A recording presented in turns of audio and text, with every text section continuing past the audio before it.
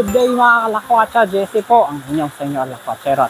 Kumusta mga kalakwatsa yung magandang buhay? Meron na po ba mga kaganapang summer outing na nangyari sa inyo dyan? Aba kung wala pa, this is the perfect episode for you. Samahan nyo kami dahil isang private resort ang ipipicture natin sa episode na ito. Private resort, meaning po, solo nyo ang lugar, exclusive para sa inyo. At balita po namin, napaka-accessible lang if you're coming from Metro Manila. So grab your pangmalakasang swimwear, hot shades, and summer outfit dahil baka dito na nakatadhanang mangyari ang inyong inaasam-asam na summer getaway kasama inyong friends and loved ones. Nandito po tayo ngayon sa TADHANA Private Resort, located po dito sa Barangay Kutkut, Guiguinto, Bulacan. So samahan nyo kami as we explore this place at makita natin at maging witness tayo what TADHANA Private Resort has to offer. And at the later part po ng ating video, abangan nyo yung ating important things to consider with regards to TADHANA Private Resort na pwede nyong maging guide kung ang lugar po ba na ito ay maisasama nyo sa inyong next summer getaway kasama ang friends and loved ones at maisasama nyo rin sa inyong future travel sa inyong travel bucket list. Kung magustuhan nyo po ang video na ito, iniimbitahan po namin kayo to please hit the subscribe button kasama na po ang notification bell para po updated kayo sa aming next and upcoming video at maipasyal namin kayo sa magaganda, exciting at bagong mga lugar kagaya po ng TADHANA Private Resort. So ano pa pong hinihintay natin? Let's explore TADHANA Private Resort here in Guiguinto, Bulacan. Tara! Summer na! Lakotsa na tayo! Let's go!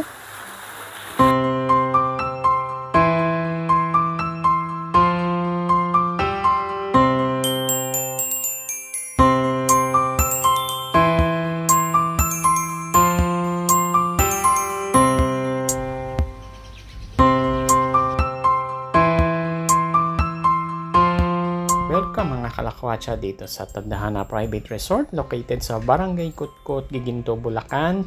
Ito po yung kanilang parking area. 3 small cars pwede po dyan sa loob. However, meron naman silang available na safe street parking. Upon entering, mapapansin nyo po yung kanilang preskong dining area na alfresco setup and few meters lang po dyan yung kanilang fully functional kitchen na may stove, sink at ref at syempre ang griller para makapagluto kayo ng mga dala nyong pagkain.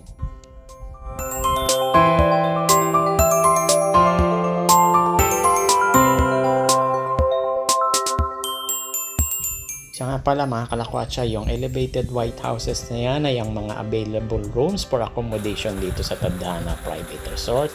So unahin natin yung pinakamalaki. Tara, i-room tour namin kayo. Let's go! Notice po sa ibaba ng room ay merong lounging area or alternate dining area. Pwede na rin po kayong kumain dyan. Andyan po yung ating videoke using YouTube. At tara, panik po tayo para makita nyo yung loob ng pinakamalaking room nila.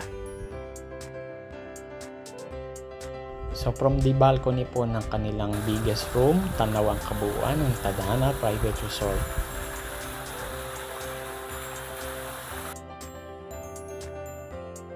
Tara, pasok na po tayo para makita natin yung loob niya. So merong double size bed, tsaka 3 single, and merong pang isang pull out doon. So 1, 2, 3, 4, 5, 6 kasya ang 6, pero meron pang mga extra mattresses for siguro pang 7, pwede rin siguro. And of course, for your convenience, ang room po ay air conditioned. At this point mga kalakwatsa, yung small rooms naman ang i-room tour natin. Halos pareho lang naman po sila ng feature, kaya yung isa na lang ang ipakita namin sa inyo. So sa ibaba po meron ding lounging area or alternate dining area na rin. So tara, panig po tayo. Medyo ingat lang sa pag-akyat. Of course, the room is air-conditioned at makikita nyo po 1, 2 single bed ang meron plus pull-out para kasya ang 3 tao dyan. The room is nice and clean at well-maintained.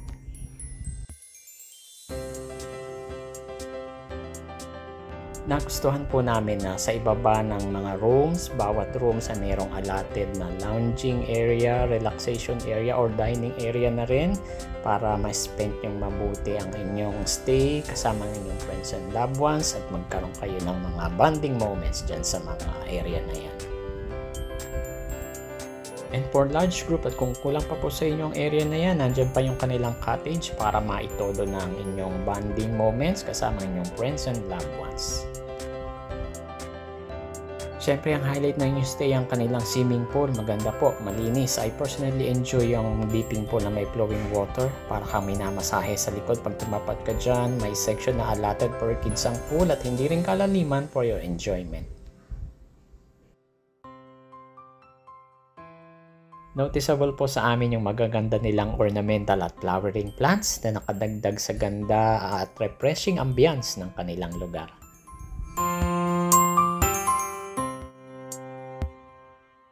A few moments later, a few minutes later, a few inches later.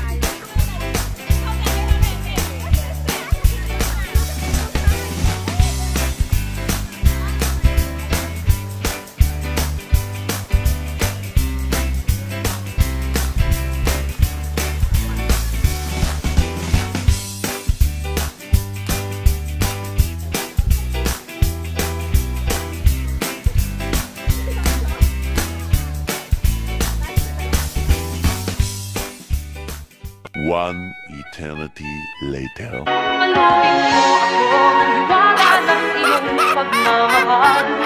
Hayaang matapan ang ginag na di magtatagal. Mabuti pa kaya't maging bituin walang hingning. Kung sakalit nito'y walang paglakmong pagtingin. Itago mo ako sa... Okay, time check mga kalakwatsa. It's almost 5 PM dito sa TADHANA Private Resort. So day tour lang po yung inavail nating package dito, which starts from 9 AM up to 5 PM. So bago po tayo matapos, here are some important things to consider with regards sa TADHANA Private Resort. First and foremost is exclusivity. Pag nag-book po kayo dito sa TADHANA Private Resort, solo nyo ang lugar, inyo ang buong resort. So kahit saan kayong lugar umaura dyan, walang pipigil sa inyo dahil ang buong pong resort ay nakalaan lang sa inyo. Second things to consider is the place itself. Napakaganda po ng lugar, very relaxing, napakaganda ng ambiance at vibe. Maliit lang po ang lugar pero very intimate at tamang-tama sa bonding moments ninyo ng inyong friends and loved ones. Third things to consider, yung kanilang mga room, napakaganda po, very unique kind of accommodations naman. So kung i-avail nyo yung accommodations nila dito, I'm sure mag-e-enjoy kayo dahil kakaibang setup naman ang mararanasan ninyo.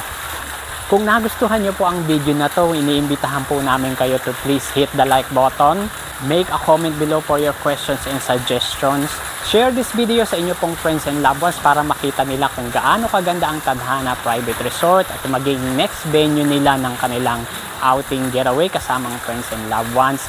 And most importantly, iniimbitahan po namin kayo to please hit the subscribe button kasama na po ang notification bell para po updated kayo sa aming next and upcoming mga videos at maipapasyal namin kayo sa magaganda at exciting na lugar kagaya ng Tadhana Private Resort.